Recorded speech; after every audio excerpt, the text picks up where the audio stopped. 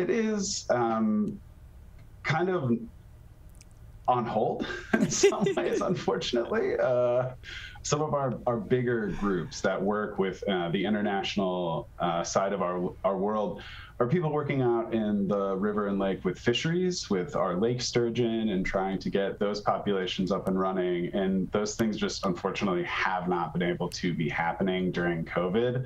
But the international birds, the international fish, it's a big part of our job. It's kind of the big separation between Fish and Wildlife Service and maybe your state DNR, is that we're going to be international. So, and even down into Mexico with the hawk migration that is internationally famous for this area as well. It's a lot of partnerships and a lot of conversations, but hopefully I heard we're trying to get things back going again because the sturgeon are still there and we still want to be working with our partners across the river.